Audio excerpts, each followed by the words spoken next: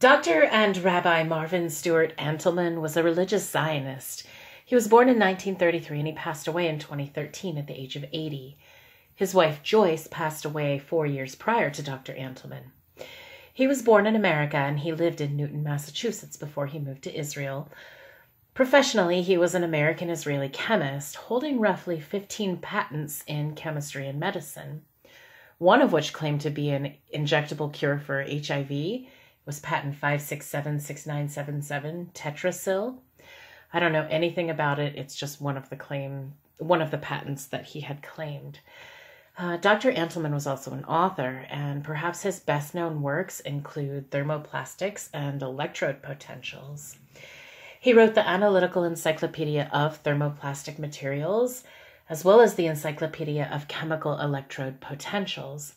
And of course, he wrote this book and its successor, Volume 2.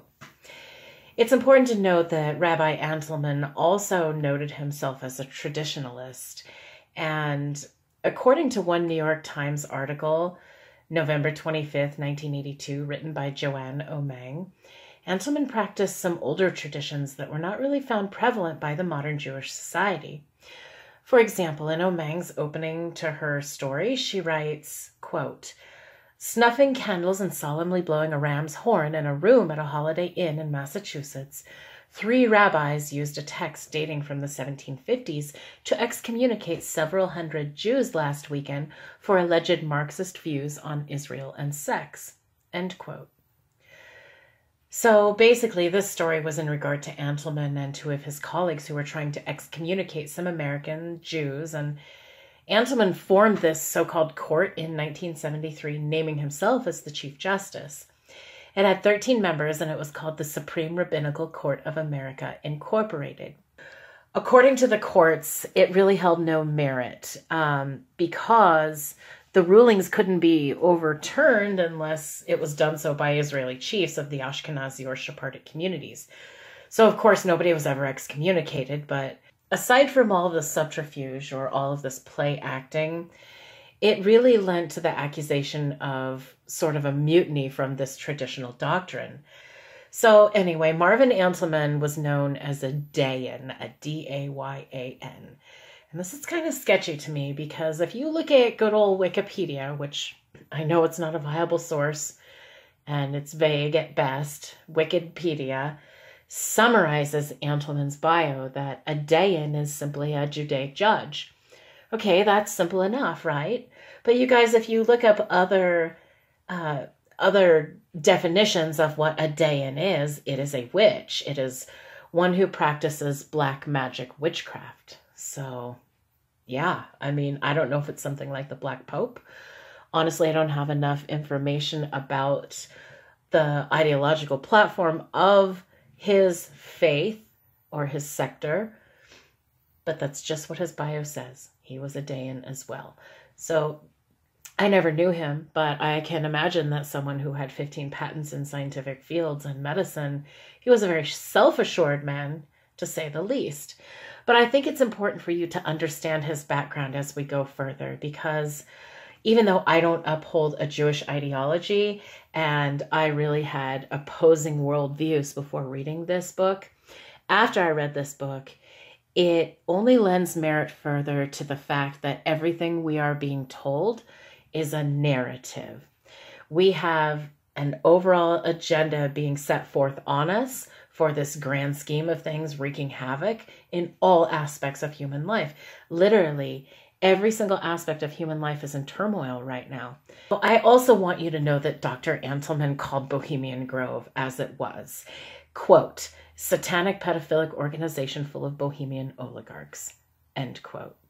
So it's also important to note that some of these bigwigs here that we're going to talk about momentarily, even Jacob Frank pimped his wife out to recruit new members. And Weishaupt, I believe he got his sister pregnant. So talking about loose morals is something we're also going to review in this book.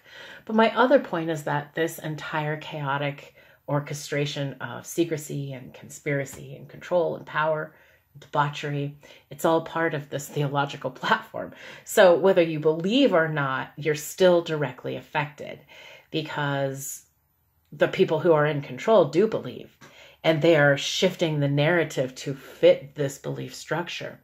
So one of the things, I did a video on the Constitution. I have since privatized that because I don't feel that I got my point across to demonstrate the negative aspects of what happened in 1776 and prior.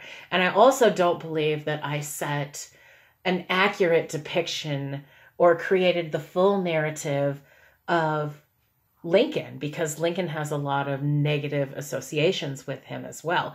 And really, only 50% of the nation voted for him. So a nation divided does fall, but we started out as a divided nation, and look at where we are today. We are still divided.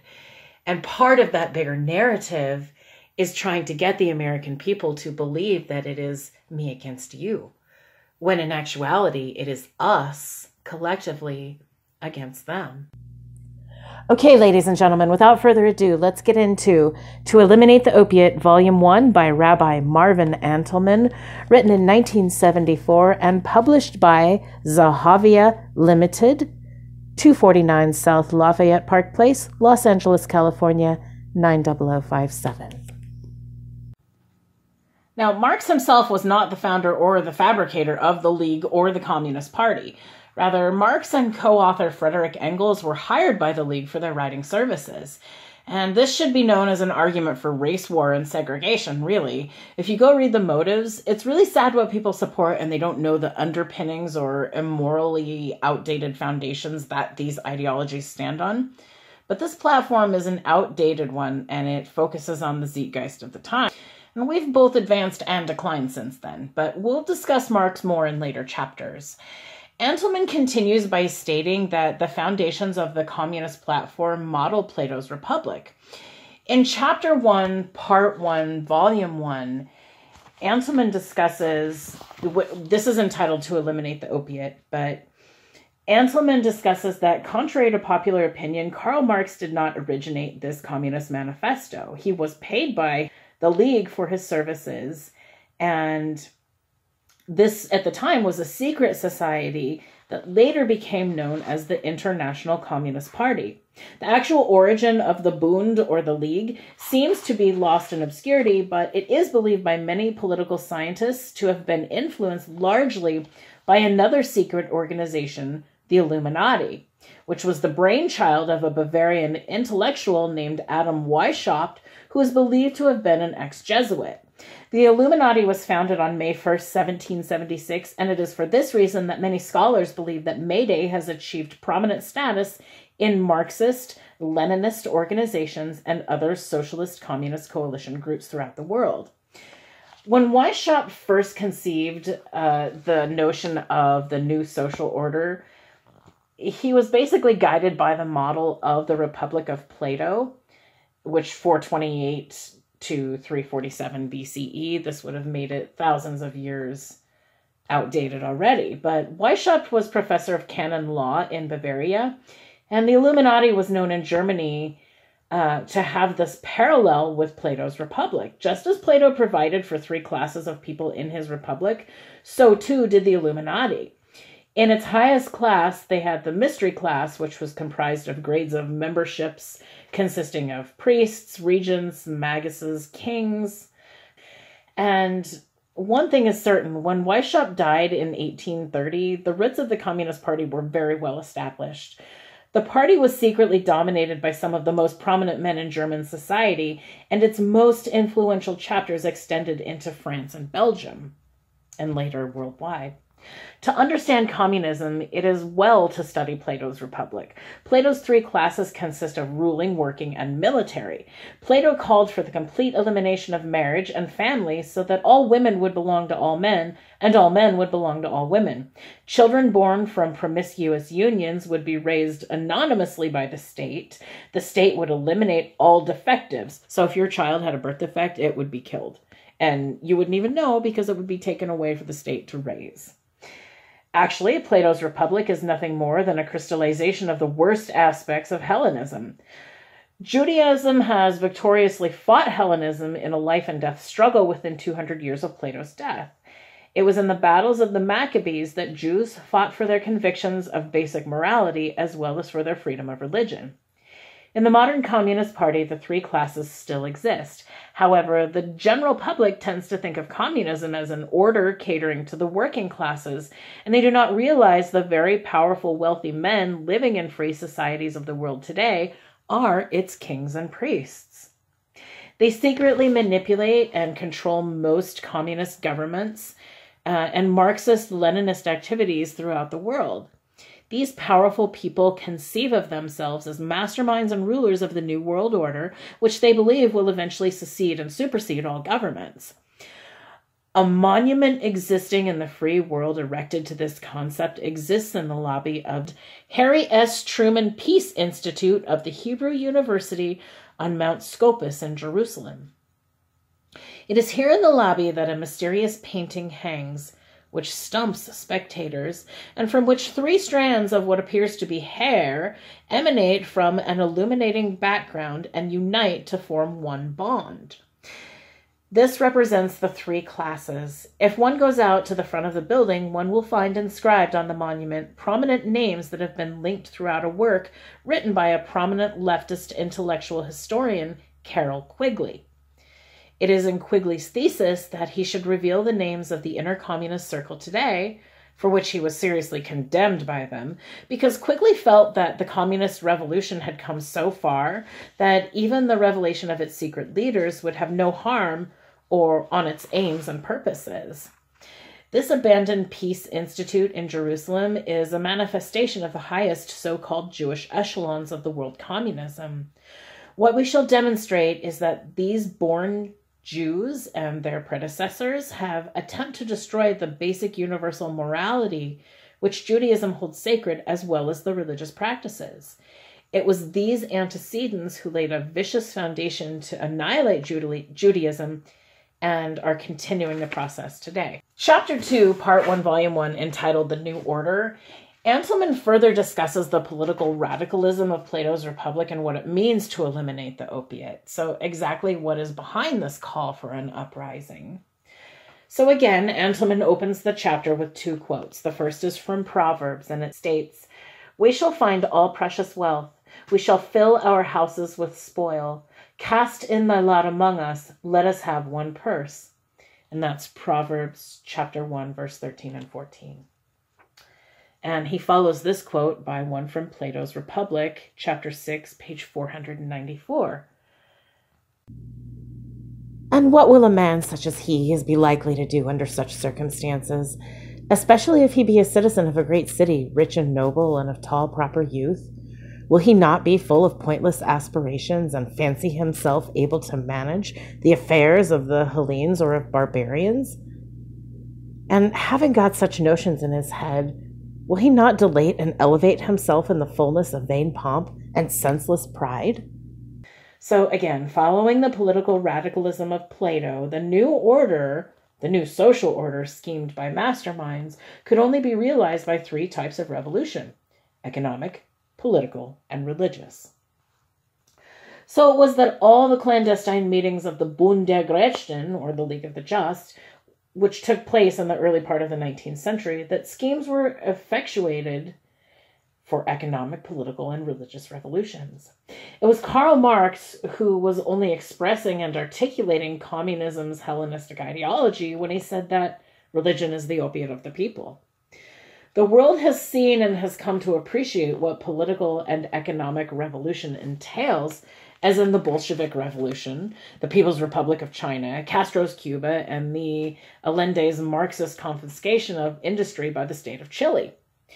The world, however, is not too familiar with the religious revolution, and this has been mostly carefully guarded by the communist hierarchy. It is among our objectives to focus on the religious revolution, and especially the aspects of this religious revolution which regard Judaism. So the original inner circle of the Bund der Gerechten consisted of born Catholics, Protestants, and Jews, and those representatives and respective subdivisions formulated schemes for the ultimate destruction of their faiths, which is just sad. the heretical Catholics laid plans which they felt could take a century or more for the ultimate destruction of the church. The apostate Jews for the ultimate destruction of the Jewish religion. And since the Jewish religion was the mother of the two great Western religions, Christianity and the Muslim faith, Judaism naturally became a primary target. The brilliant communist leaders knew and perceived that it was Judaism that still infused and permeated a spirituality into those other religions, even though the religion was despised by many of the leaders of the daughter religions. So it should not seem strange that compulsive hatred for the Jewish religion was manifested throughout the rise of world communism. It was Karl Marx, 1818 to 1883, who was born Jewish and whose family converted to Christianity when he was 6. He wrote a book, A World Without Jews. And Karl Marx helped promote anti-Semitism in the United States. In his reports from Europe for Horace Greeley's New York Tribune, Marx wrote, "Thus we find every tyrant backed by a Jew." In 1856, Karl Marx wrote, "Thus do these loans, which are a curse to the people, a ruin to the government, become a blessing to the house of Judah. This Jewish organization of loan mongers is as dangerous to the people as the aristocratic organization of landowners." End quote.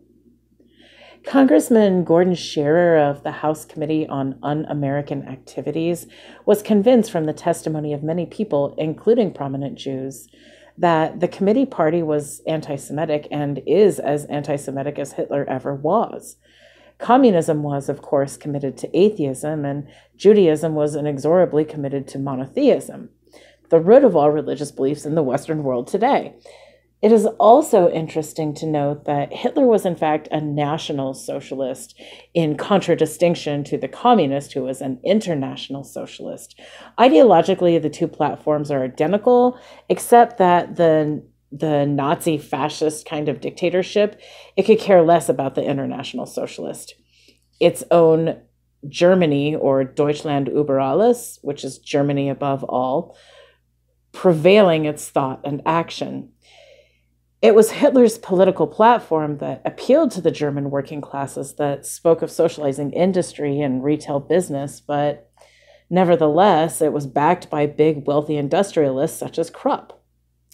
In addition to the conscious and subconscious hatred of the Jew for his religious beliefs of practices, the Jew is also despised for his entrepreneurship and rugged individualism. This hatred for rugged individualism is not necessarily confined to the Jews, for Stalin exterminated several million kulaks who professed a unique rugged individualism, which was manifested in a closely knit agrarian subculture within the Soviet Union. Also, the religious Jewish individual tenaciously clings to the concepts and practices which reflect the sanctity of human life. In the communist state, the state is supreme, and the importance of family and property rights, and even human life, are subservient to the state. Thus, the concept of divine presence in man, which reflects itself in the behavior and patterns of the religious Jew, was considered a threat to the state because next to these values, the state appeared in sharp contrast as being demeaning or barbaric. From the time of Abraham, Jews were committed to preserve what was known as the 7 commandments of the sons of Noah. We know them as the Noahide laws, which include prohibitions against homicide, including abortion and euthanasia, incestuous sexual relations, theft, blasphemy, idolatry, and demands that the government produce such laws like capital punishment. And basically, laws in Hebrew are called dinim, D-I-N-I-M, and they're so linked with government that the Hebrew word for government is Medina, M-E-D-I-N-A, which literally means derived from law. The antithesis of all of this is the atheistic communist state, which murders and curtails free religious expression among its citizens. It encourages sexual depravity and immorality in society. There's really not one single communist government in the world where religion can be practiced freely without interference. And this is a consequence of believing that religion is the opiate of the people, which, according to Marx's manifesto, logically calls for the elimination thereof. Okay, so remember the Bund der Gerechten. Bund means league or group, and Gerecht is just or fair. So the League of the Just. We spoke of the formative days of the League when it set out its aims and purposes and its particular goal of destroying religion. It might be difficult to conceive of how a professed Jew or Catholic would seek to destroy their own religion. However, one should consider that the Bund's inner circle really consisted of unusually gifted intellectuals who were members of a specific religion by birth only, and super wealthy individuals whose boundless ambitions for power had caused them to become unscrupulous. Their lust for power was of such great dimensions that it could cause any loyalties that they may have harbored to their own religious orders to become ancillary to the objectives of the League. It suited these people, both socially and by temperament, to retain a facade of religious formality, which did not prevent them from going about their demonic business of destroying religion methodically. Catholic traitors among them playing out their roles in undermining the authority of the Church and its ultimate destruction, and turncoat Jews among them going about their assigned tasks of undermining and destroying the authority of Judaism. The masterminds of the Bund, as was mentioned before, were a handful of super rich, but it is indeed bitterly ironic that the concept of a world conspiracy has been abused by anti-Semitic propaganda, as is in the infamous Protocols of the Elders of Zion, claiming that international Jews seek world domination. The best references to these masterminds is Quigley's book, which he published in 1966, entitled Tragedy and Hope. And we've actually discussed this in The Architects of the New World Order. In choosing the title of his book, Quigley considered those who oppose the communist revolution as the tragedy. Tragedy because those people are doomed. The hope was designated for those who are committed to the world of communism. And Quigley believes that the little people cannot turn back the tide of the revolution, and also believes that it is high time that the great men were acknowledged for their accomplishments. So what makes Quigley quite credible here is that he is indeed a leftist. Now, among the leaders of the world communism acclaimed by Quigley are the Rockefellers and Morgans, as well as those Jews who are of special interest to us here. The Schiffs, Warburgs, and most of the Rothschilds. Now, remember, the Schiffs grew up in the house of the Rothschild, and Jacob Schiff's father, he was actually the investor or the banker for the Rothschilds. Now, Jacob Schiff also is credited with giving $20 million to the Bolshevik Revolution. A year after his death, the Bolsheviks deposited over 600 million rupees to Schiff's banking firm, Kuhn and Loeb. It was Jacob Schiff and his family who played a prominent role in developing the reform and conservative apostate Jewish movements, and who aided them at critical stages of their development in putting into action the demonic master plan to undermine all world religions. Fragmentation and divide and conquer tactics were the order of the day. Now, if Jews could be fragmentized and irreversibly split, success in implementing the religious revolution would be achieved. They conceived the idea by developing their own network of rabbinical seminaries to ordain their own fraudulent rabbis. The pretentiousness of this scheme was unbelievable. However, with the power that these super rich held and their ability to apply it to all levels of German society from the media to the political arena, its success was guaranteed in Germany. Abraham Geiger, May 24, 1810 to October 23, 1874, was the man that the League chose to be their primary personality to implement the reform movement. Geiger was a graduate of Bonn and Heidelberg. On November 21, 1832, he became rabbi in Wiesbaden. On May 6, 1833, he was engaged to be married to Emily Oppenheim. The wedding took place on July 1, 1840. They were deeply in love then and all their married life, despite the fact that their marriage was conceived under sinister circumstances. One may ask why Geiger was engaged to Emily for as long of a period as 7 years, and the answer is that Oppenheim-Geiger marriage was contrived by the super rich. Emily was the granddaughter of Gumpel Oppenheim, who was in the inner circle of the League, and the sister of Heinrich Bernhard Oppenheim, 1819 to 1880. It was this Oppenheim who was one of the masterminds of the 1848 Communist Revolution in Germany. Geiger was on trial. He was given 7 years to formulate an effective theology on Reform Judaism. He did his work well, and before he got married, he had succeeded in founding a radical society for Jewish theology in Germany, as well as setting up a dynamic organizational structure for Reform Judaism in 1835 and convening the first formalized conference of Reform rabbis in 1837. Due largely to Geiger, the Reform movement became, by 1850, the dominant Jewish schism in Germany. Having become a smashing success, he captured the loyalty of the majority of Jews born there, although the status of such Jews from God's Torah perspective was now in danger. Since Geiger continued to perform so well, he was rewarded again by having a marriage arranged between his nephew and a Schiff girl. Before the Communist Revolution in 1848 in Germany, the Jewish-directed activities of the League began to be more pronounced and more complex. The new Reform movement was attracting new converts daily. The calculating callousness of the League for Human Beings and Human Emotions was further manifested by the way thousands of lives were manipulated. People who were largely attracted to the Reform accepted the movement at face value of what they considered to be an intrinsic worth of merits. Little did they realize that their acceptance of this heresy would cause the descendants to be totally lost to Judaism.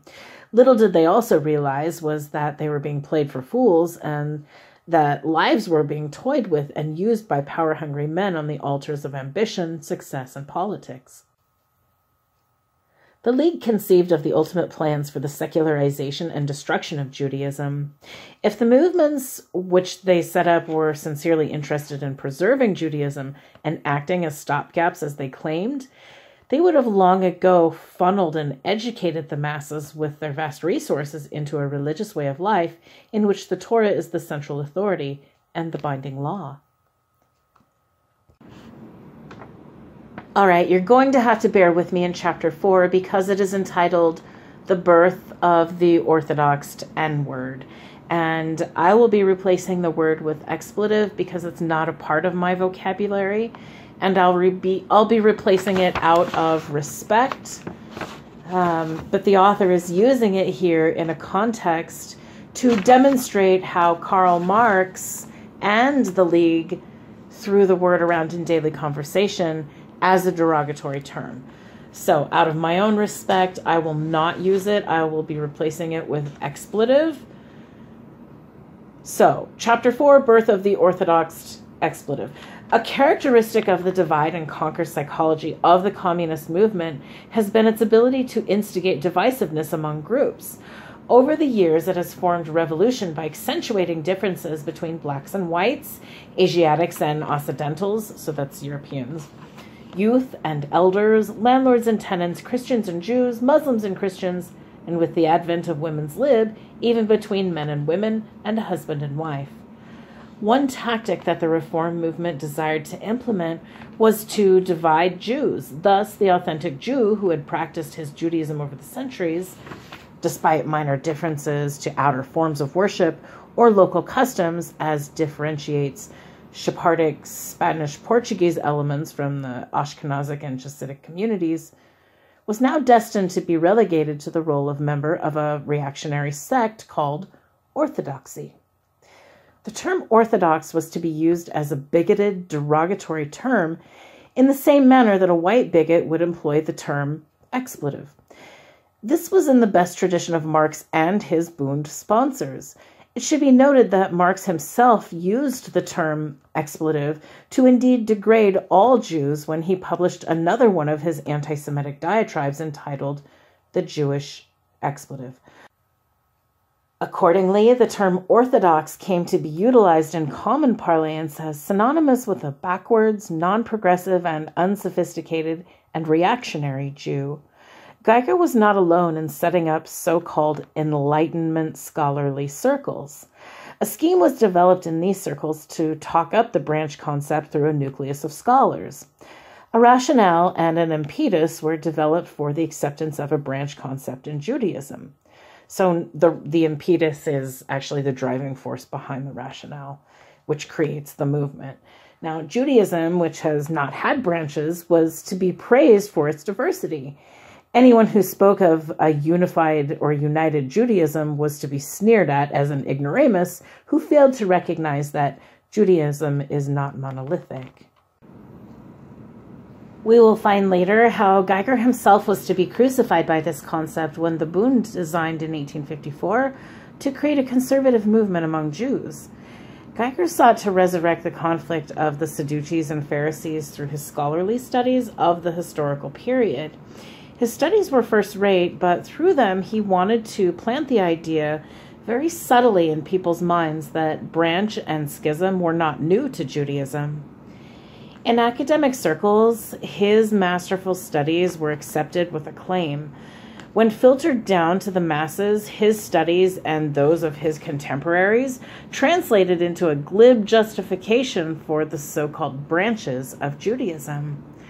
Geiger and his colleagues were, of course, notoriously intellectually dishonest. What they failed to tell the masses was that although there had existed before in Jewish history such diverse groups as the Sadducees, Pharisees, Rabbinites, and Karaites, that Judaism had survived via the Pharisees and Rabbinites, and that even their opponents never dared question the basic validity of the concept of Torah min Hashamayim, and that the Torah was a divinely revealed document. Both Sadducee and Karaite had challenged the derivation of specific laws in Judaism. Their dissension, though intolerable to Judaism and Torah values, questioned fundamental interpretation of the Torah, but never cast doubts on its divinely revealed origin. These schisms were not branches of Judaism. Both so-called Reform and Conservative Judaism are not branches of Judaism, but stand outside its pale, because both hold that God did not write the Torah, but rather that men created it. Conservatives differed with Reform insofar that since Reform had accepted the notion that the Torah was man-made, and it could reject all of Torah law with impunity, only retaining the universal values of Judaism, the conservatives felt that much of the ceremonial, ritual, and halakhic norms of Judaism should be conserved. Not because the Torah was divinely revealed, but because those things were culturally important and gave Judaism a national character. Judaism could never tolerate even lesser dissensions on the scale of the Karaites and Sadducees, and could never make peace with these movements. The process of going from authentic Judaism to the stage of complete rejection of the divine origin of the Torah was not instantaneous. The first Reform service in 1807, conducted by Illuminati Bundist Israel Jacobson, introduced one slight change into the ritual. It had translated the Yikam Perkan prayer of the Sabbath Musaf service from Aramaic to German. Reform gradually introduced other deviations, such as instrumental music on July 17, 1810, into the service. However, as late as the 1930s, German Reform had never psychologically accepted the mixing of the sexes in the worship. Men and women continued to have separate sections in European Reform temples, though they blasphemously believed that men, not God, composed the Torah, but even this radical idea was not a sudden one. It was predicated on basic policies that seemed to be initially innocuous, as well as the Declaration of Principles in 1843 of the Verein der Reformfreunde of Frankfurt, or Frankfurt's Reform Society. The principles read as follows, and there's two here. So one is, we recognize the possibility of unlimited development in the Mosaic religion. And two, the collection of controversies, dissertations, and prescriptions commonly designated by the name Talmud possesses for us no authority for either dogmatic or religious considerations. The initial thrust was philosophically Karaitic, an attack on the Talmud. The intermediate stage was complete apostasy, an attack on the Torah. However, the final state is even worse because although the original reformers embraced universal ethics of the Noahide laws, it has followers today who are now calling for abolition of capital punishment in our society, who endorse abortion, who seek to justify tolerance of criminal elements, who uphold illicit sexual relations, and who have incorporated these congregations within their structures. They even praise atheistic rabbis. And in their scheme, after the fashion of Reformed clergymen Klausner and Eisendroth, have even found room for Jesus in the Jewish scheme of things. Which I think is a really odd thing to say, but in closing of chapter 4, I want to clarify some things before we get into chapter 5. So first of all, a Rabbi is a spiritual leader. So according to Google, a Rabbi is a teacher of the Torah, and like an elementary student studying Hebrew and Judaism, they're called a cheder, Cheder, and they would address their spiritual teacher as Rebbe. It's a Yiddish German equivalent to the Hebrew word rabbi, so a Rebbe is a rabbi.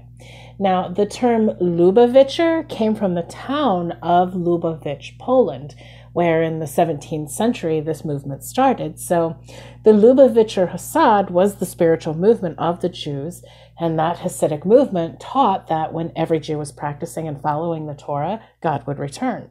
So the Lubavitcher Hasidic Rebbe at the time, in the 17th century, 1789 to 1866, was Menachem Mendelssohn Schneerson. He was the Zimak Zedek, which means righteous scion or righteous sprout. That's the translation. I'm not making it up. So this righteous sprout, the Zimak Zedek, he was himself believed by many to be the Messiah, but he didn't meet the biblical qualifications for it. For example, the book of Isaiah chapter 9 verse 7, as well as Psalms 132 and Genesis 49:10, all state that the Messiah must be from the line of David. So here we're presented with bloodlines, and Schneerson was not. And again in Micah 5:2, it states that the Messiah must be born in Bethlehem, and Schneerson was not. Also, Isaiah 5:3 states that the Messiah must live a sinless life, die for his people, and rise from the dead. And again, Schneerson did not.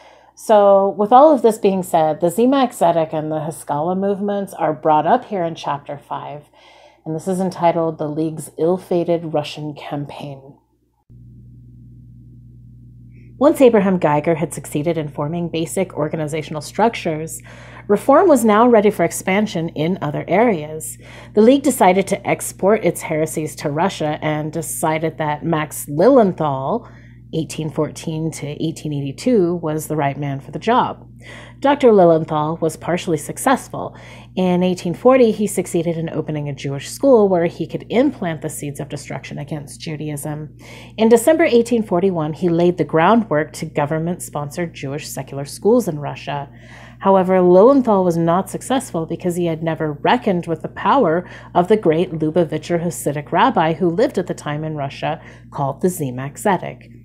It was he who completely dissipated these efforts and taught the communists a lesson that they never forgot. So much so that generations later, after the revolution, they imprisoned this man's descendant, known as the Lubavitcher Rebbe in Russia, and they threatened to kill him and throw him down a flight of stairs. So an excellent account of the 19th century events is to be found in the Zimak Zedek and the Haskalah movements, from which we have profusely drawn. It was furthermore this stunning defeat that heightened extreme disdain for Russian Jews when it was manifested in many ways by Jacob Schiff. In 1838, Dr. Lillenthal came to Riga, which is the capital of Latvia, which is on the border of Russia. And he came to assume the leadership of a special school designed to destroy Judaism, which opened its doors in January of 1840. The Bund exercised the master plan through a committee consisting of the reform functionaries Philipson, Hohenberg, Mannheimer, and Auerbach. Lillenthal was born in Munich and graduated from the University of Munich. To get an idea of how ruthless the committee was, let's examine just one member, Homburg. Now, he attempted to have a tax imposed in Germany in 1795 on the Sabbath and holiday candles used by Jews. And he was a man of very rotten moral character. He was convicted of misappropriating funds in 1801. And in 1810, he published a booklet entitled "Who is Culturally Fit for Marriage?" in which he tried to discredit righteous Jews as not being fit for marriage. From 1814 to 1841, Homburg served under Franz I as inspector of Jewish schools in Bohemia, where he succeeded in destroying the Jewish parochial school system. When Lillenthal arrived in Riga, much of the groundwork had already been laid by the League-controlled agents in Russia. Lillenthal integrated himself with the then Prince Lichtenberg of Russia, who was the prominent son-in-law of the anti-Semitic Tsar Nicholas I, who was notorious for his compulsory conscription of Jewish children into the Russian army and attempts for their forced conversion to Christianity. Prince Lichtenberg could be considered an initial forerunner in the intrigues of government preceding the Bolshevik Revolution. He was a free thinker, considered a heretic by the Vatican, and was cause for the King of Bavaria to be censured by them for not concerning himself with his younger brother's conduct. By marriage, he became the Tsar's son-in-law, whose fondness for him turned into embitterment when he learned of Lichtenberg's atheism. Accordingly, Count Bydlov, head of the third section of the Tsar's secret police, kept him under constant surveillance. Lillenthal arrived with a letter of introduction from the King of Bavaria.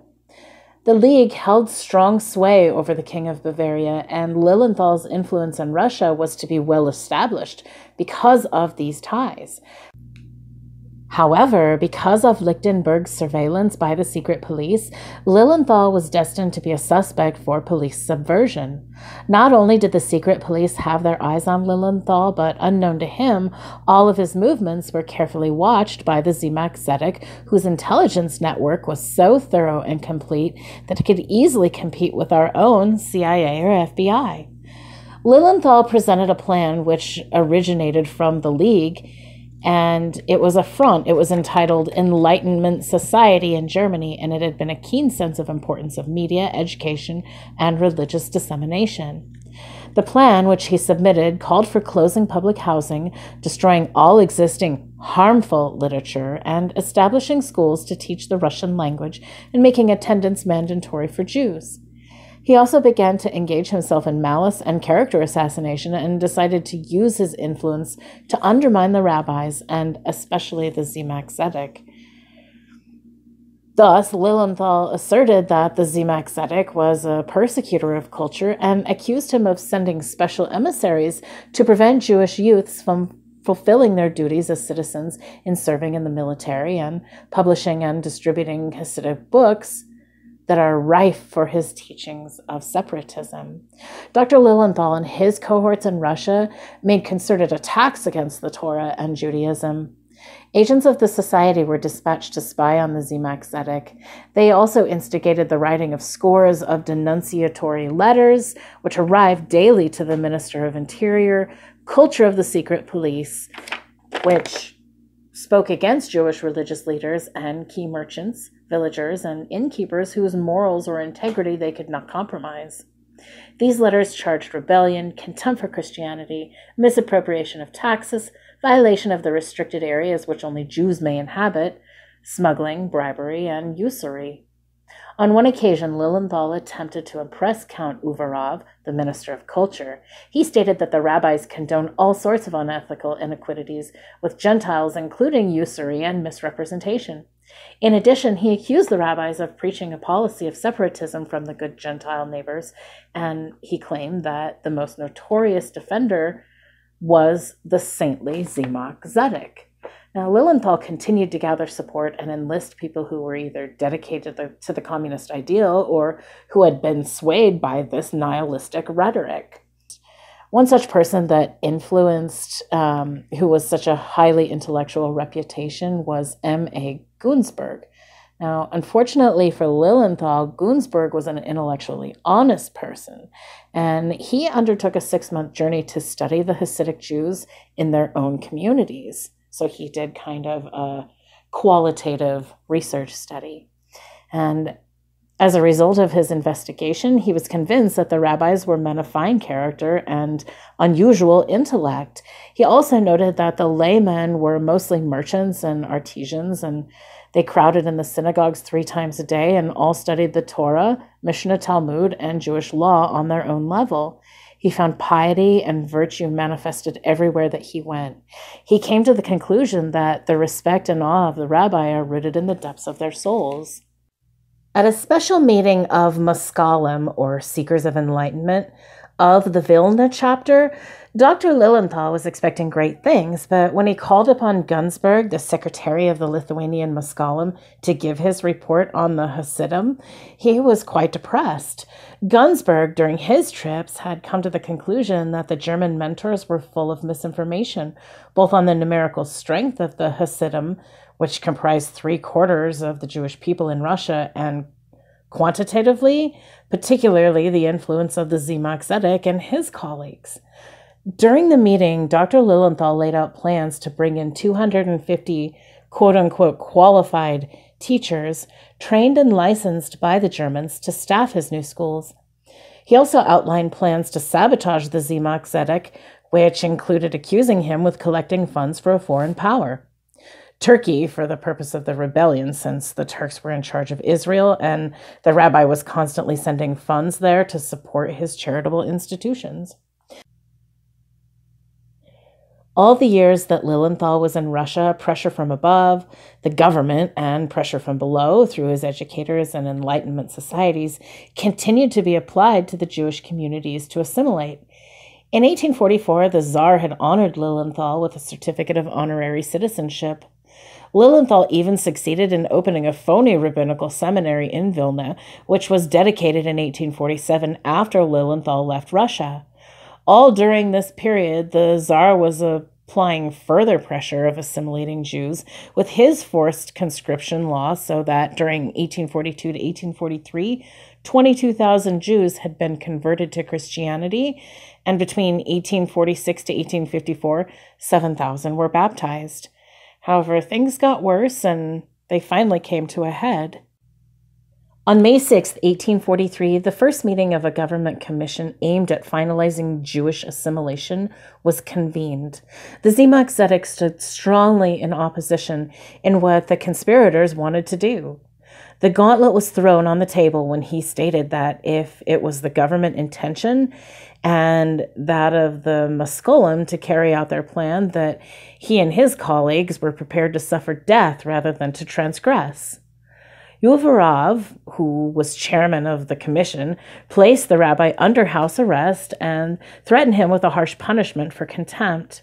During the period of the commission of 1843, which lasted May 6th to August 27th, the Tzemach Tzedek was under house arrest no less than 22 times for periods of 1, 2, or 3 days, which added to the duration of the commission. Seeing that it was impossible to bamboozle the Jewish leadership, Lillenthal suffered the worst defeat of his career in Russia.